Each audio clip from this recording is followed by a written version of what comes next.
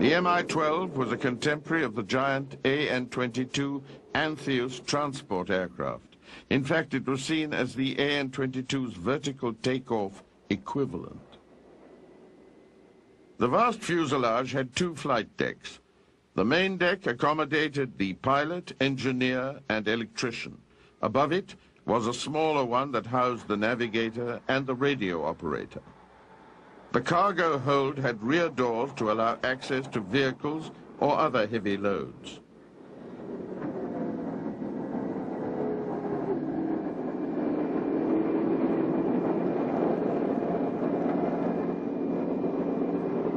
It had a built-in electric traveling crane system that could lift 10 tons.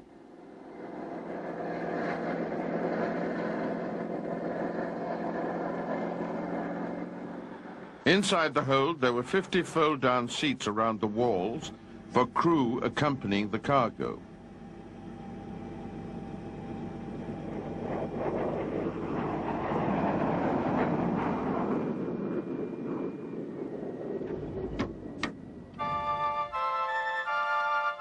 The prototype flew for the first time in 1968, but the West did not become aware of its existence until 1969, when it carried a 40-ton load to a height of 4,500 feet.